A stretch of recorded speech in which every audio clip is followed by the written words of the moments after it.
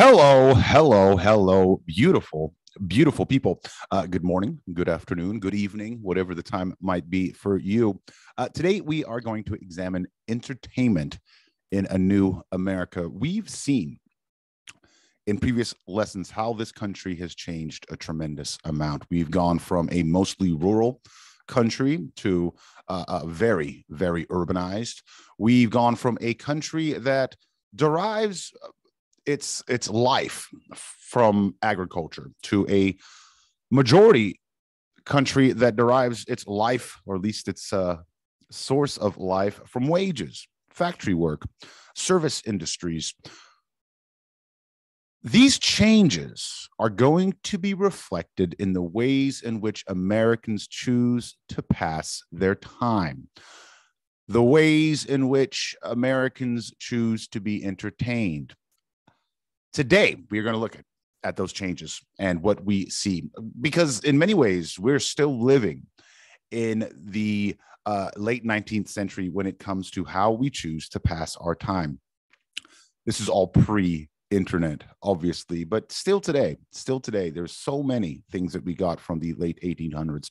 We will look at popular culture during this time of change, leisure activities, and finally, professional sports. Popular culture.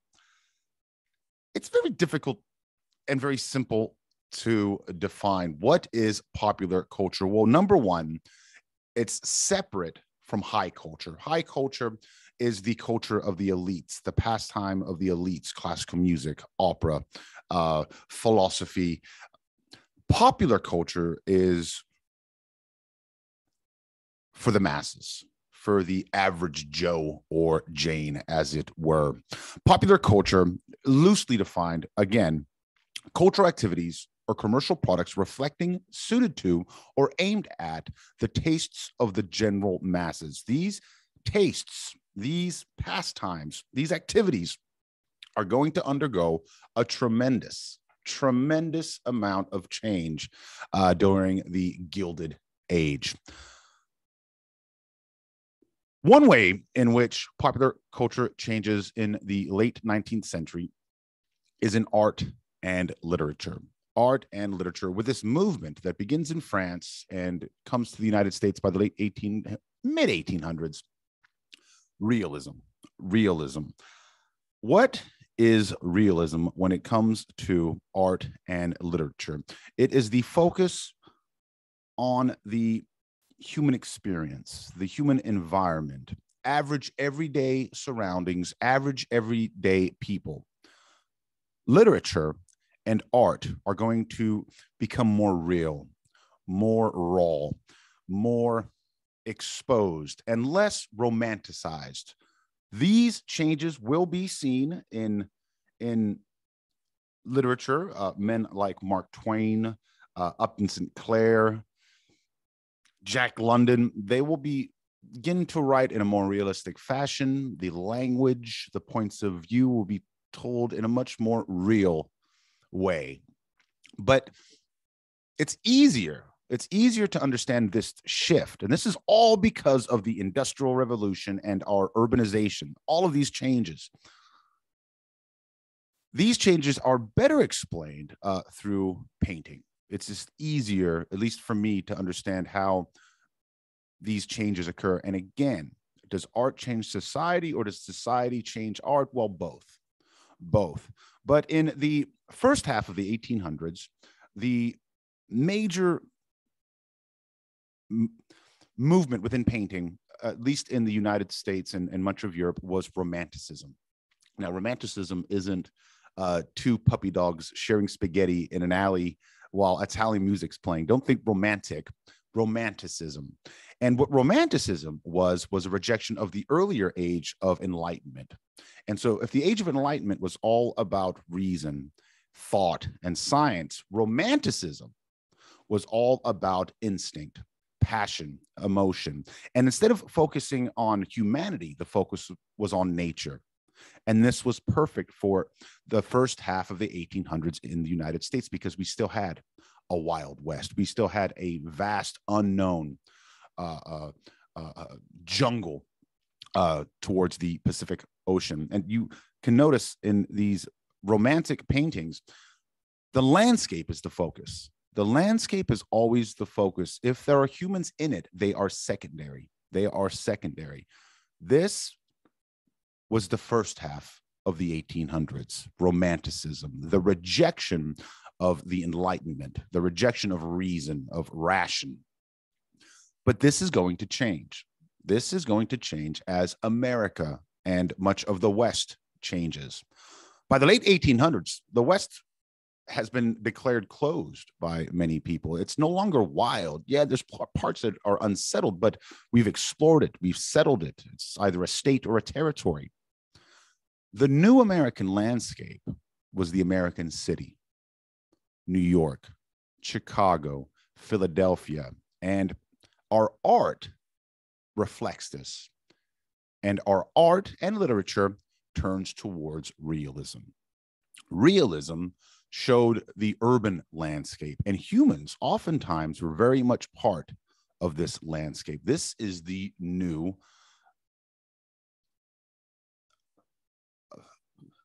natural environment of the average American, with the concrete, the noise, the various languages from all over the world. This is the new America. We no longer watch horses running along the Rio Grande. We see two men boxing each other in a crowded stadium in Brooklyn. This is the new America. And it is undergoing so many changes that, of course, art would reflect this. Entertainment will change during the Gilded Age. In the late 19th century, the late 1800s, we see the rise of commercial entertainment. Up until the late 1800s, entertainment was oftentimes frowned upon in so-called polite society. Up until the late 1800s, we were a mostly rural, very Protestant, very religious country. And your free time was supposed to be spent in church, with family, with friends, doing charity work. There was, of course, commercial entertainment before the late 1800s, but in many circles, it was frowned upon. It was something that you might find in a saloon. It might be something that you would find in a club on the other side of the tracks, shall we say. But in the late 1800s, Americans in cities with free time and extra money want to be entertained. And they don't necessarily want to go to church. They don't necessarily want to join a fraternal order. And so individuals and companies arise to serve these American needs, new forms of entertainment. There is a shift. There is a shift in this country towards commercialized entertainment, and the stigma attached to commercialized entertainment is lessened. No longer are they strictly associated with saloons, brothels, etc. It might even be a place where we can take the whole family. Why not? We're in the city. It's hot. Let's have some fun. It's Sunday. Let's not go to church. Let's go somewhere else. There's a cultural shift that occurs in the United States. One way in which the United States shifts culturally is in music. Now, up until the late 1800s, music was reserved, at least live music was reserved usually for the church. It might be reserved for the elites in opera. But in the 1800s, that begins to shift. Shows in England and New York increasingly cater to the average Joe. Also in New York City, a large number of immigrants arriving bring their sounds, their cultures with them, changing American music. Men like Irving Berlin. Irving Berlin was a Jewish immigrant, and he will revolutionize the way in which Americans listen to music. Just him alone. He wrote over 2,500 songs. 25 of them were #1 hits. Some of Irving Berlin's more popular songs are still classics today. White Christmas, Putting on the Ritz, God Bless America, There's No Business Like Show Business. I mean, these are quintessential American songs. Irving Berlin and many others begin writing sheet music to be sold. Now, this was a time before records. Records are coming, but sheet music. This sheet music would be sold either privately to individuals or to restaurants, saloons, where the house pianist could play it. So you're literally just selling the notes to music. But this is how the music business first really began in the United States. And we're moving away from religious music. We're moving away from highbrow music, and we are moving towards a strictly American sound. For the first time, we're going to start producing music that we can honestly say is very much organically American. Irving Berlin and many others got their start in New York's famed Tin Pan Alley. This is where the music writers worked. And it got its name because as you walk the streets of this neighborhood in New York City, you would hear the tin pans of, here, 1 second. Okay, making sure my mic's on here. You would hear the sounds of this music coming through the windows. Tin Pan Alley. One of the first superstars of American music in the late 1800s was Scott Joplin. Scott Joplin was a pioneer in a new kind of music called ragtime. This is very much an American sound. He was a Black American, and this is really a form of Black music, but it's very much going to be adopted by white audiences as well. Scott Joplin will play to all sections of American society, and it becomes the soundtrack of the late 1800s. I'm going to play a little bit for you. Hopefully it works. When I think of the late 1800s, it's Scott Joplin. It is Scott Joplin. His biggest hit was The Entertainer, king of the ragtime. Let's see here. Will this work?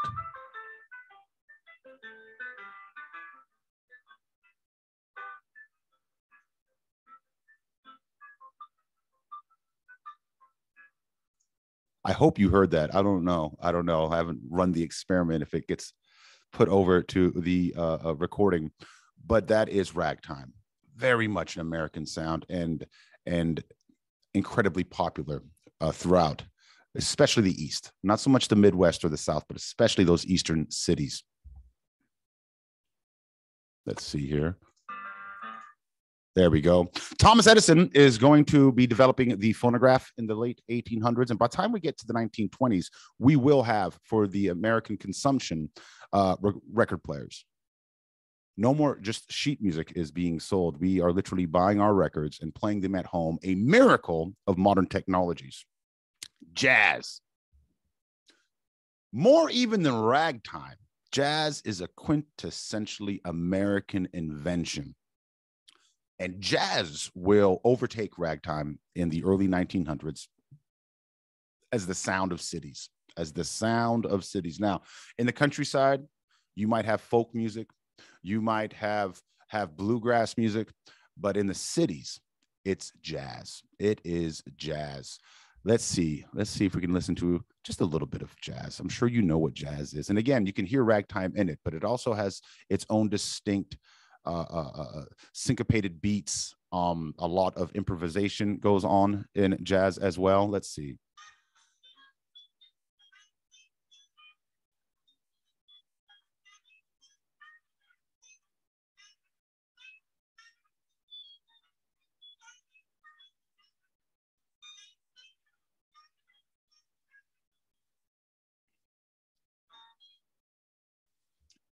When the Saints Come Marching In. Now, that is a later recording.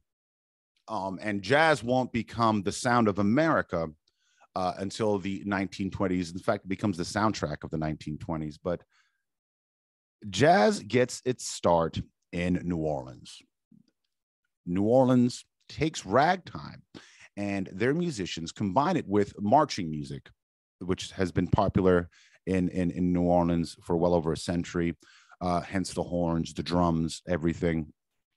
How did jazz music leave New Orleans and enter into northern music halls and take over an entire country? Well, first things first, New Orleans has always been known as a wild town. It has always been known, going back to the 1700s when the French had it. There are letters from French priests writing to the king saying this town is a hotbed of sin. They're pirates, prostitutes, runaway slaves, all doing the devil's work. And so New Orleans has always been a wild town, but that's not the story of jazz, but it's related to it.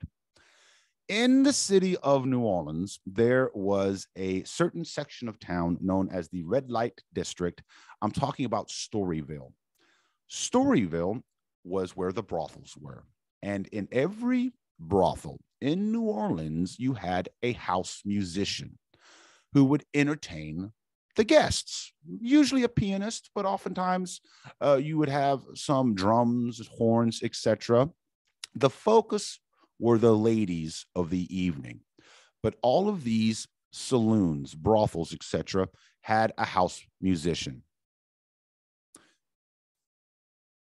How do these house musicians end up around the country? Well, during the First World War, the United States has a base right outside of New Orleans, but they have a problem. The United States has a problem. You see, the United States invests a lot in you when they make you a soldier or sailor. Many of these men are getting venereal disease. Many of these men are getting venereal disease from Storyville. And so the US government decides to shut down these brothels. They shut down these brothels. Black musicians from New Orleans, out of a job, begin traveling up north with other Black Americans who are going to the north for factory work, because so many white men are going off to war in Europe during the First World War.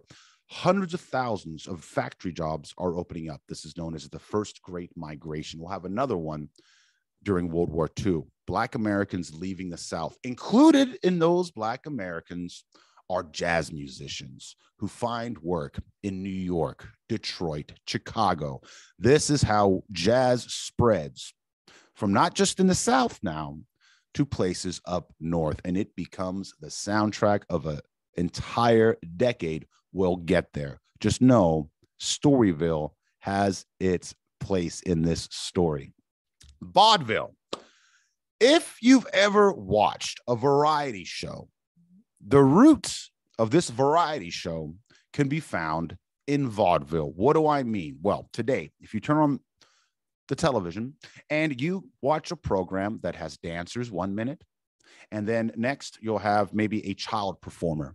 Next, you'll have a magician. They're all unrelated acts that take their turn on stage. You are watching the great-great-grandchild of vaudeville. Vaudeville were traveling entertainment troupes, traveling the country, presenting different entertainers. You would have vaudeville shows catered towards various groups, various racial groups, immigrant classes, socioeconomic groups. But the thing they had in common was these were variety shows that toured. And how better to escape the drudgery of the factory, of the rail yard, of the coal mine, then you go and see a magician, a child dancer. These young ladies, this is vaudeville. This is vaudeville. Traveling all around the country, entertaining the people. Early on, vaudeville was associated with drinking, gambling, other sins. But by the late 1800s, they've cleaned up their act a lot. So much so that even women of Victorian society could take their kids and see a vaudeville show. And again, many of these vaudeville shows catered to the ethnicity of their particular audience. You had Yiddish vaudevilles, Black American vaudeville troupes, Italian, etc., all playing and all developing a distinct American sense of humor, separating us even more from our European counterparts. Motion pictures.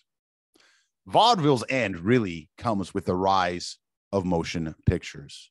And I can't think of an industry more associated with the United States than motion pictures, the cinema. Certainly other countries have fantastic films.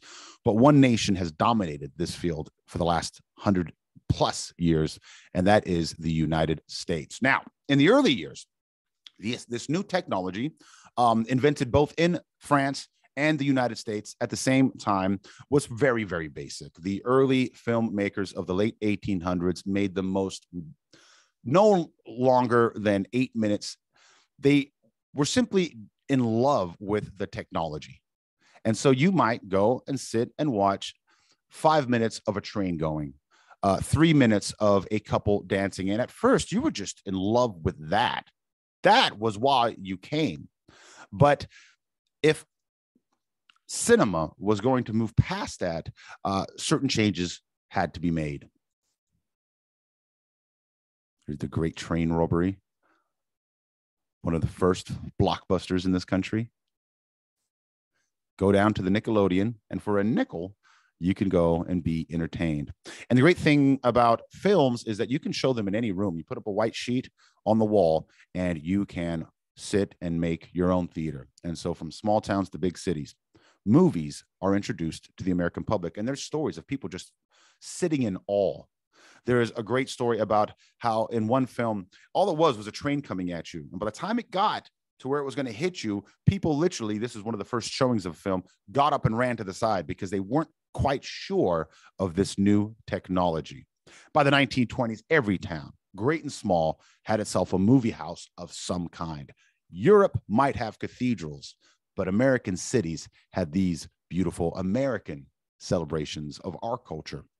Now, Thomas Edison held the patent on the video camera used by American directors, and he was very, very tough and very, very greedy, and made life very, very difficult for filmmakers in the early stages of cinema in this country. The film industry was actually based in New Jersey and New York, and Thomas Edison demanded high fees for the use of his patented equipment. Also, the film studios of New York and New Jersey were very greedy, and they did not want to experiment. They were making their money off these short, simple films. Why ruin a good thing? And they didn't pay their stars and directors much. Oftentimes, they didn't even put the name of the actors or directors in the film because they didn't want them to get a big head and start wanting more money. And so a whole younger generation of directors and producers, men like D.W. Griffith, wanted more. They wanted to make longer movies. They wanted to tell more complex stories than simple train rides. And so this is where we get to the birth of Hollywood. This is where we get to the birth of Hollywood. In the early 1900s, certain renegade filmmakers moved to a sleepy town outside of downtown Los Angeles called Hollywood, California, and they begin to make films there. Now, they're doing this illegally. They're using Edison's equipment, or they're buying equipment from Europe and making new types of films, films with multiple angles, films with cutaway shots. Why do they choose Hollywood? Well, it's the perfect storm. First of all, land is cheap. Land is cheap in Hollywood at this time, and there are plenty of barns. Because this is farm country where we can shoot indoors and build sets. Furthermore, even more importantly, the geography, topography, climate of this part of California is perfect. You're within 2 hours of pretty much any background you want. You want to shoot in the forest? We have those. You want to shoot in the snow? We can get you there. You want to shoot in the desert? Don't worry about it. Oh, you need a beach scene? We have that too, all within no more than 2 hours. We can shoot year round too. When's the blizzard season? We don't have one. When's the rainy season? We don't have one. It's perfect. And more filmmakers begin moving to Hollywood in the early 1900s. It becomes the center of the film industry in this country. Men like D.W. Griffith can now make bigger, better, more modern films. Most people agree that the first modern film was this film, The Birth of a Nation. The Birth of a Nation. The Birth of a Nation. The Birth of a Nation has a somewhat troubling history. It was based on The Klansman by Thomas Dixon, and it tells the story of the rise of the KKK in the American South. It was a giant hit. It was a giant hit, and it made Griffith a megastar.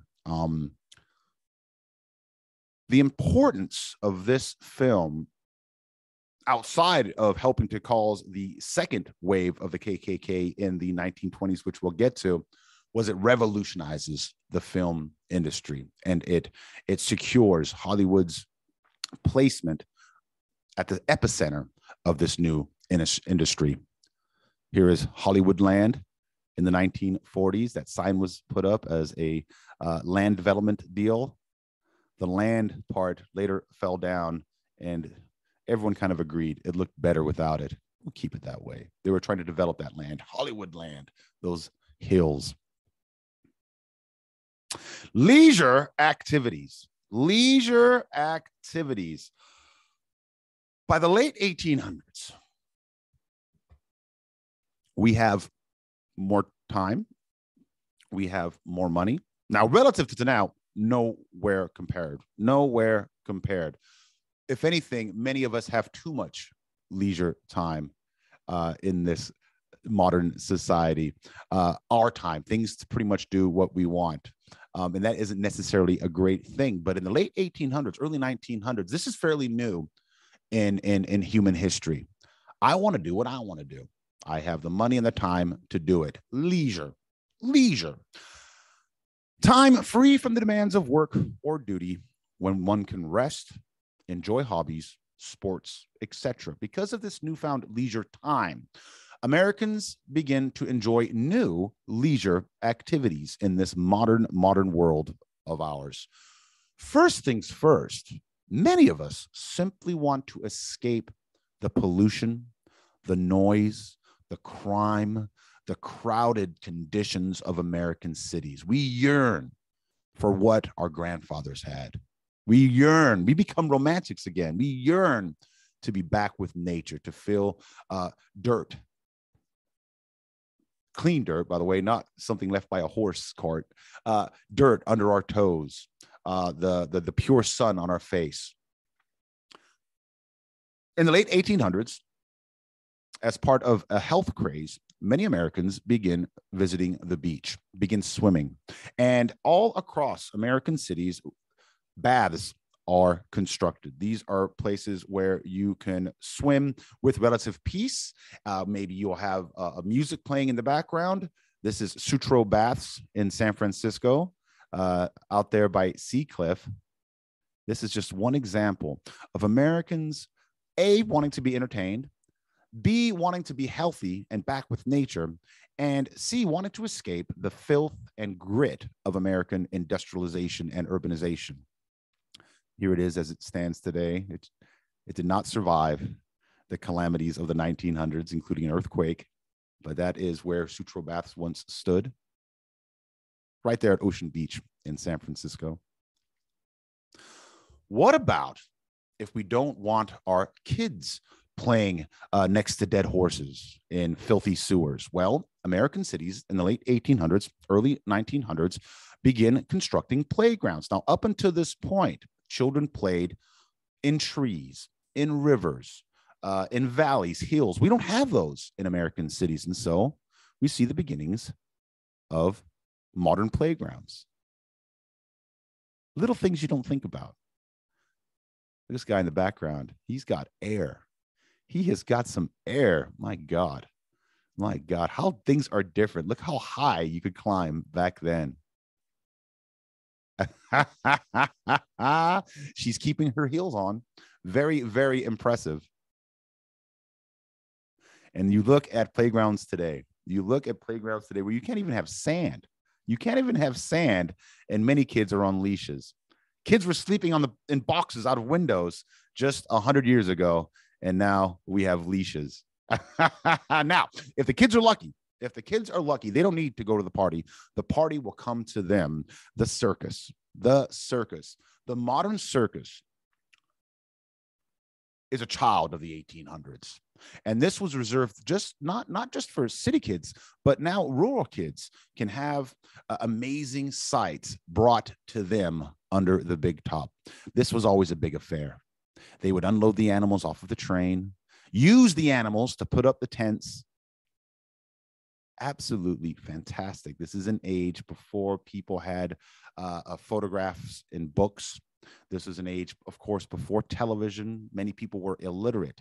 You've never even heard of a zebra, and now one is walking down your main thoroughfare.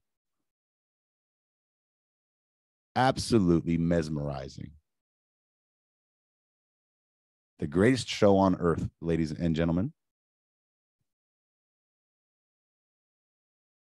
Talk about entertainment. Ooh. We also get the beginnings of the modern clown. I guess the great grandchild of the medieval jester.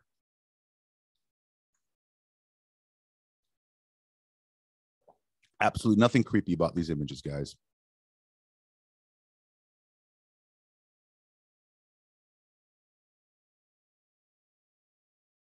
Amusement parks. If you've ever been to an amusement park, just know that you are in fine company, because these were born in your great grandfathers and grandmothers' time. Amusement parks.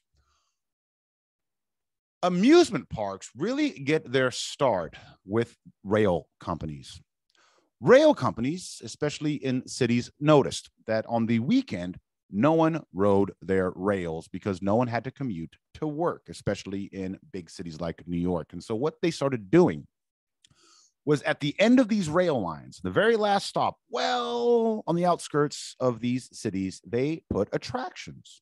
There might be a petting zoo. There might be a playground. Then they start putting rides. They start putting rides to attract people. Take the train. Oftentimes it's free. Pay for a ticket for you and your family. Go out. Visit nature and all of its finery. This is the beginning of the amusement parks in this country.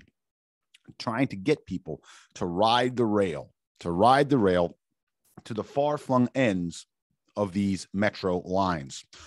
The first amusement park in this country was Coney Island. Coney Island out in Brooklyn. It's the very end of the line. By 1875, 1 million passengers rode the Coney Island Railway.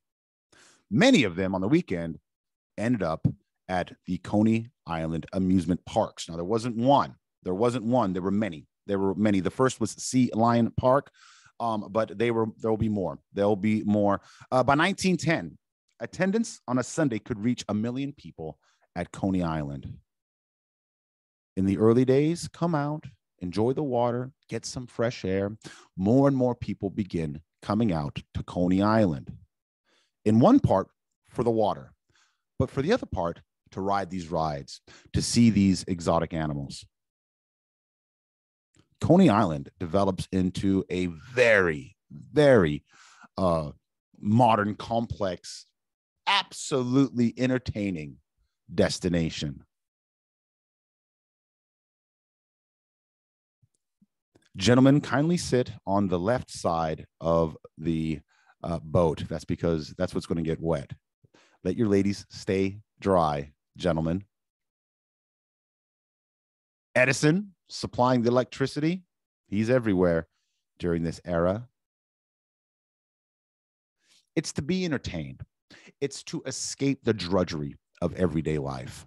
This is why people continue to go to amusement parks.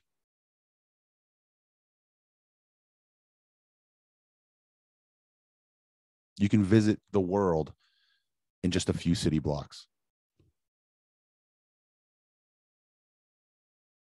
Listen to music, drink, laugh.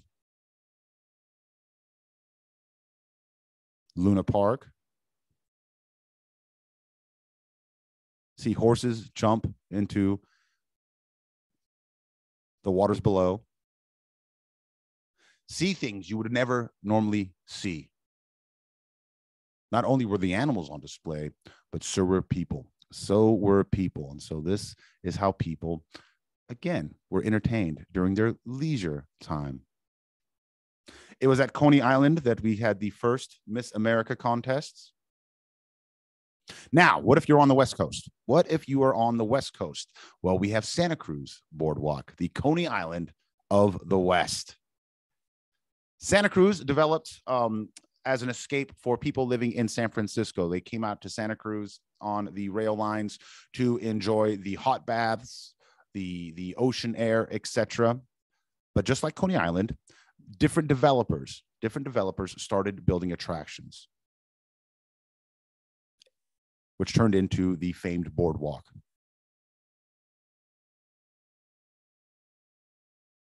Santa Cruz, Coney Island were just one of many. I think by 1910, we had between 1,500 and 2,000 amusement parks across the country. What really killed the amusement park was the popularity of the car, because people were now not slaves to train travel and could go anywhere. And so with the rise of the automobile, we saw hundreds of amusement parks go away. Some, of course, still remain. Cycling emerges in the late 1800s as a way to get out of the city, as a way to breathe. Now, after a great many different experiments with various designs, the bicycle, as it was referred to. Here's a pretty interesting design. I'm sure you could buy one of those on eBay right now. They settled on what we recognize today as a bicycle. I have a bike that isn't that different, to be honest. But again, we're getting people out into the countryside, into municipal parks, breathing healthy air. It also helps to change the way we view women, and women view themselves. You can't ride a Victorian or Edwardian.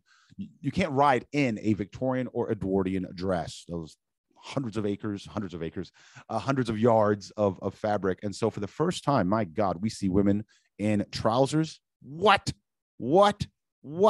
This helps to usher in a different way of viewing women and a different way of women viewing themselves. It's one small part of what will be known as the women's rights movement. We'll get there. We will get there. But just one little cog, one little wrench in the machine. Finally, professional sports. If this weekend you sit down to enjoy a basketball game, a baseball game, a football game, maybe a boxing match, just know that what you're watching really are products of the 19th century. Up until the late 1800s, how did mostly men find entertainment in taverns and other institutions of ill repute? Well, men watched cockfighting was very, very popular. Another blood sport was dog fighting, very, very popular. This is 1700s, early 1800s. Bull baiting, where a bull was chained to a stake and dogs were used to try to bring down the bull. And you would bet on this, or you might simply watch a dog see and bet on how many rats he can eat or kill. Over the 1800s, these sports are increasingly demonized, criminalized, and pushed underground. They never entirely go away. Many of these sports are still around, but they are pushed underground. And mostly men want a replacement for these blood sports. There's something in us that likes to see these sorts of things, whether it's good or bad. That's none of my business in this context, but there's something there. And so these sports emerge to replace those previous blood sports. Things like pugilism. Pugilism has been around since ancient times. Boxing. Two men fighting it out to the amusement and entertainment of their audience. Certainly, I'm not saying that pugilism isn't invented in the 1800s, but what we recognize as boxing, pugilism, does. It certainly does. It becomes more and more popular in the 1700s in England. By the 1800s, pugilism comes to this country. And let me get the right year for you guys, because I know it's so very important. In 1866, the Marquis of Queensberry gave his support to a new set of rules, which helped to so-called civilize the game. It introduced the Queensberry rules, introduced a 3-minute round. It eliminated eye gouging, wrestling, and it will make the use of gloves mandatory. It also introduced a 10-count, a 10-second count as well, as far as victory goes. By the late 1800s, bare knuckle boxing is over, but Americans fall in love with boxing in cities and in the countryside. Also, interestingly enough, this is a way for a poor man to die a rich man, especially popular within immigrant groups. You might come here with no money, no education, but you're going to work hard and develop one hell of a right hook. Well, then you can become famous. You can become like John Sullivan. The man was a superstar. But as soon as they forced him into gloves, he was no longer a force to be reckoned with. His magic was in his bare fists. He went 75 rounds with Kilrain. 75 rounds. My God. My God. Baseball, often recognized or celebrated as America's sport. Baseball develops in the late 1800s. It comes from the English game of rounders and cricket, but it certainly develops into its own sport. Baseball played in parks, shipyards across the country.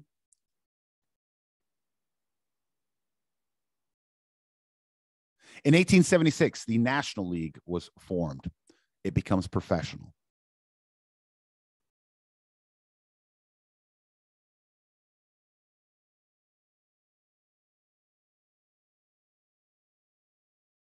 In 1903, the National League and its rival, the American League, played the first World Series.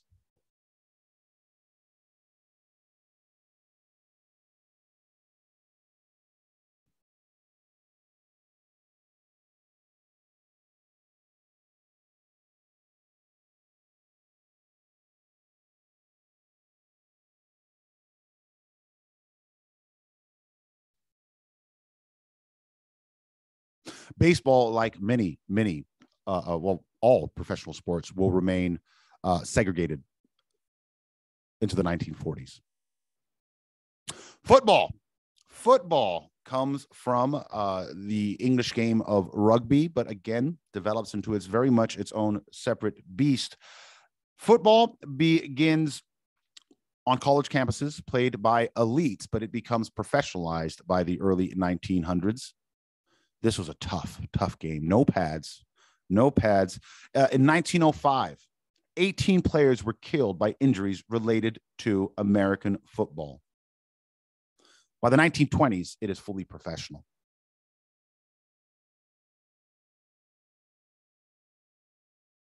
I love these old images.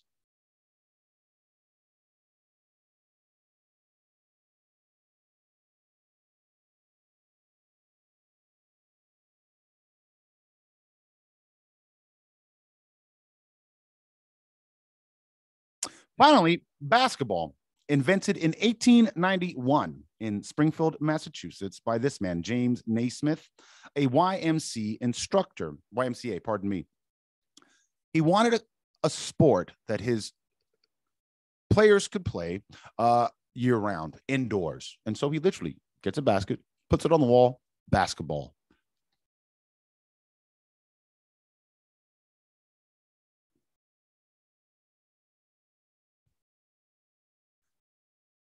Basketball will be segregated until 1950.